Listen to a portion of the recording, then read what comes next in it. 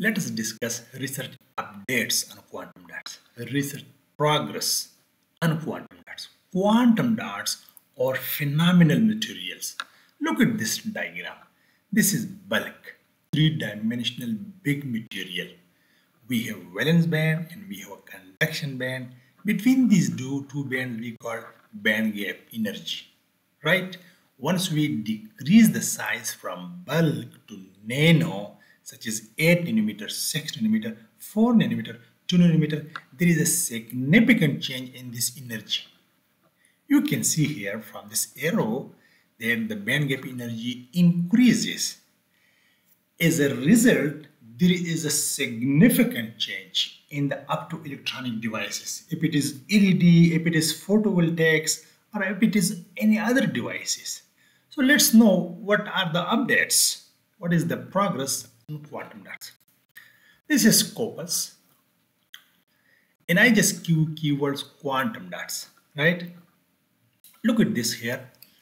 This shows years and this shows number of documents. These are number of documents. You see here, documents. In the form of research, papers and books or book chapters. So look, the 2021, so we have 8,200 documents.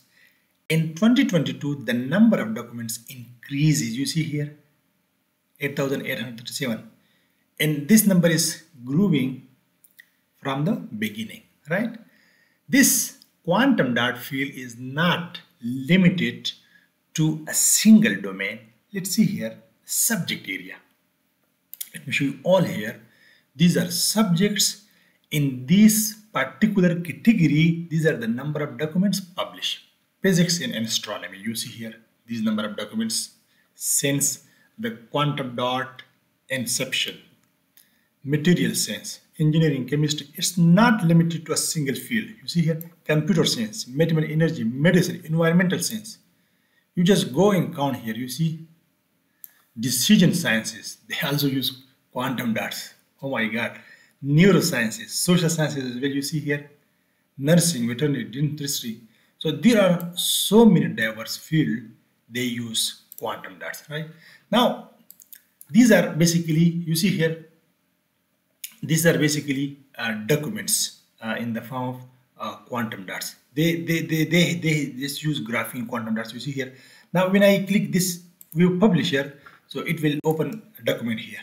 If I have access here to this article, I will download the article, right?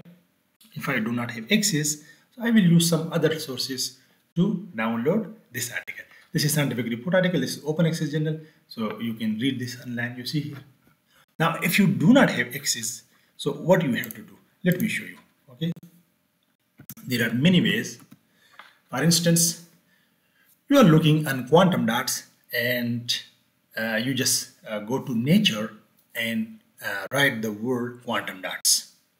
Similarly, go to science and write the word quantum dots. Similarly, go to ACS, which is the world's largest scientific society.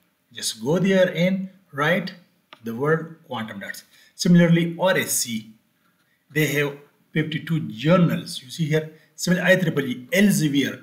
Similarly, Wiley. Let me show you here Wiley. For example, this is Wiley journals. Here you see here they have 1600 plus journals. So you just write. You see here search for publication article keywords. You see here they already mentioned here keywords like quantum dot is my keyword. And if you know articles, you write articles. Right. So it will just search it. It will give you a lot of information.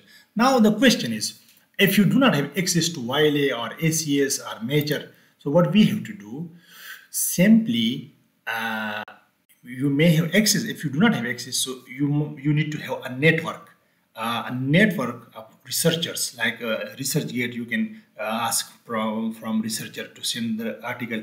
If you have friends in other countries, they may have access, because when I was in Malaysia, so we have a lot of access to ACS, RSC, right? In my current institute in Pakistan, we have also access to Elsevier's. So I have access to Elsevier. You might have access to Nature. Some other person also have access to Science. Some other have to access ACS. So through this network, you can collect all the research article for quantum dots, right? Let me analyze the result here. You will see here that this is very growing field here. So you can see this is number of documents here. You see here this field is growing field.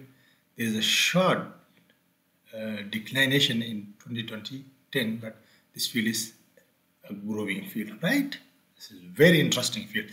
Now you look here that as I mentioned that subject wise this is very interesting, not limited to a single field. Material science, you see here engineering, chemistry, chemical engineering, bio, computer science, mathematics, energy, and medicines.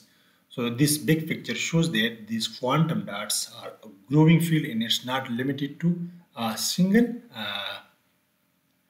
domain, right? You see here this Chinese Academy of Sciences. You can also search by authors. This is by territory, as I mentioned. China is leading here, almost 40,000 documents, followed by United States, Germany, Japan, India. You see here. This was all about the research updates on quantum dots.